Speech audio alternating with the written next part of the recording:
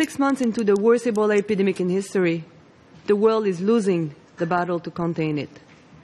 Leaders are failing to come to grip with this transnational threat. In a speech to the United Nations member states at the beginning of September, MSF's international president signalled the failure of the current strategy for combating Ebola.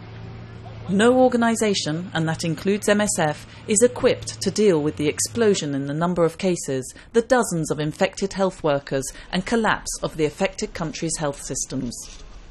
Many of the member states represented here today have invested heavily in biological threat response. You have a political and humanitarian responsibility to immediately utilize these capabilities in Ebola-affected countries. MSF teams in the field are utterly overwhelmed. They've treated over 1,000 confirmed Ebola cases in 5 treatment centres since the epidemic began. As soon as a facility opens, like here in Liberian capital Monrovia, beds fill up.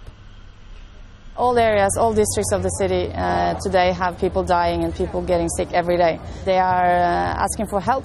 They don't know how to respond to this, because if they call the hotline, nobody will come and pick them up because the system is completely overstretched. There are too many and the response is too weak. MSF staff see coercive measures such as enforced quarantine only add to the panic and increase the risk of civil unrest. Equally counterproductive is cancelling international flights. Not only does it compromise humanitarian aid efforts, but it also weakens countries already in crisis. Punishing or isolating affected countries won't turn the tide of this unprecedented epidemic. The urgent need is for more treatment centres, more mobile laboratories and more skilled staff.